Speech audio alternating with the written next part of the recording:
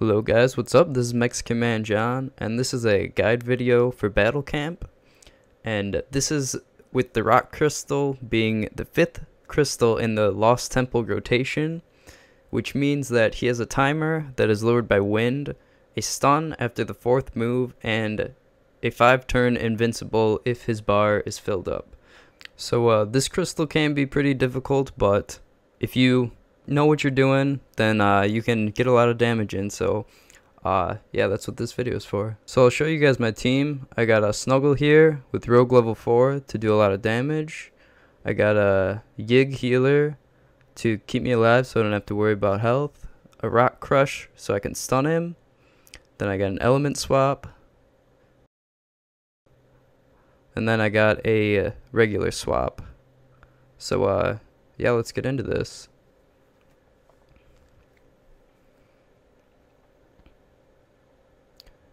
My troop's doing pretty good though. We're at 88%, so I think we're gonna beat it. Alright, here we go.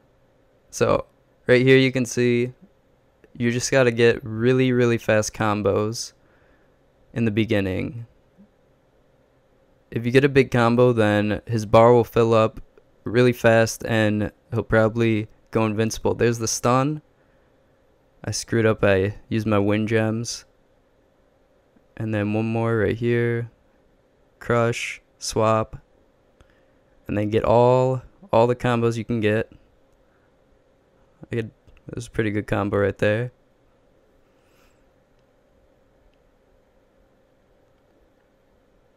And then just go back to the short moves again. Save all your wind gems.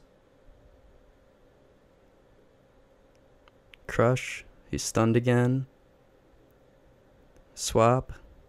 And then right here I screwed up.